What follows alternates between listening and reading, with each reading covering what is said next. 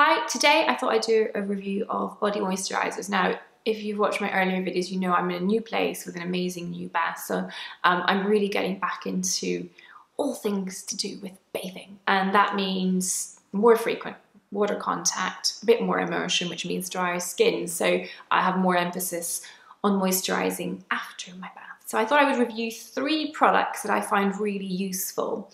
One is a utilitarian, everyday, very easy to use, does what it says on the tin product. One is a high-end Luxe experience type product, and one is for really dry days. So let's crack on. The go-to product at the moment for me for body for everyday use, and in fact for my other half as well, who finds it to be excellent.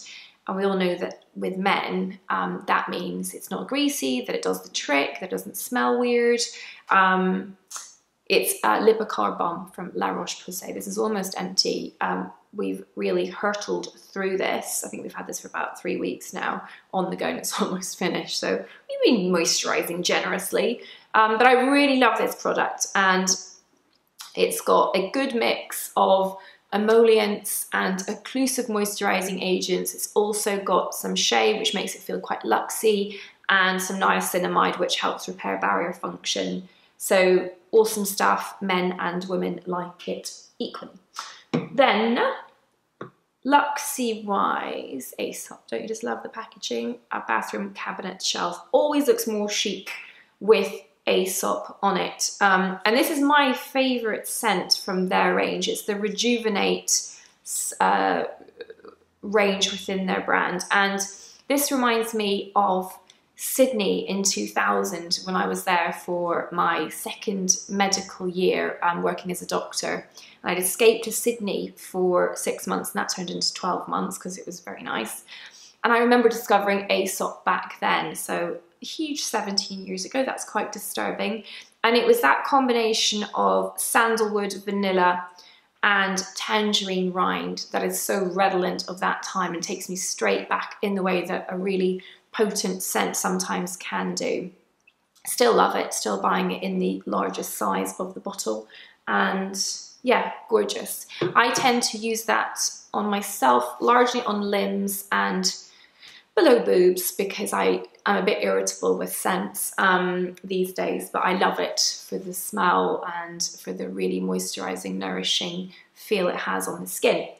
Then finally, it's not very sexy looking, but this stuff, if you're really dry and you can bear the feel of an ointment on your skin, and it's not for everyone, but if you're really dry or you have really focal dry bits like heels or elbows or knees, this stuff is truly awesome, and it comes in a massive tub, and that's a tenner.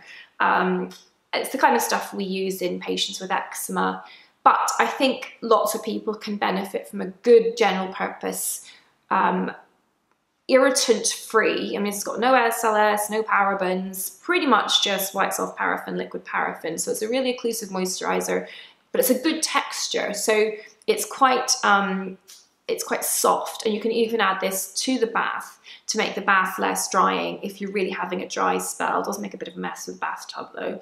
But yeah, this is really good stuff if you're prone to dry skin, or indeed have eczema or psoriasis or other dry skin conditions, or just want something really nourishing for the extremities. This is quite good if you apply that, for instance, at night onto feet that have been really kind of put through their paces, literally and metaphorically, and you put a thick layer of that on, maybe some cling film or plastic bags, socks over the top, and in 15 minutes you have the softest feet ever.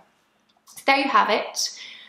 From high to low end, 3 body moisturisers I think you'll really like. Let me know what your favourites are in the comments down below. Bye for now.